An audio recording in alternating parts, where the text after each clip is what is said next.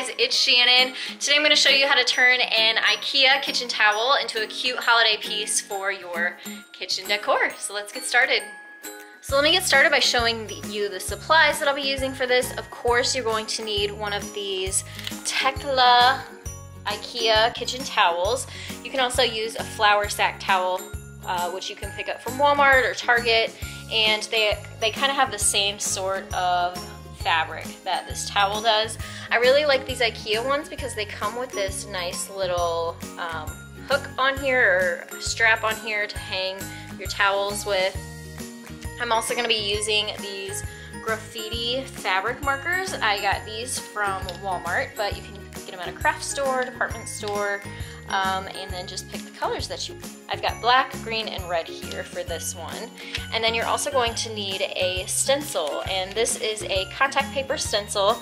I've had quite a few people ask me lately, have I stopped using these? And the answer is no. I do use the Oramask stencils quite a bit now. However, this is one of those projects where you can use the contact paper stencils, and so I'm going to be doing that today. I'm not going to show you how to make these stencils. I have a whole video on that where I go in depth on settings and supplies and all that kind of stuff. So if you'd like to see how to make contact paper stencils, I will link that up in the iCards as well as in the description box below.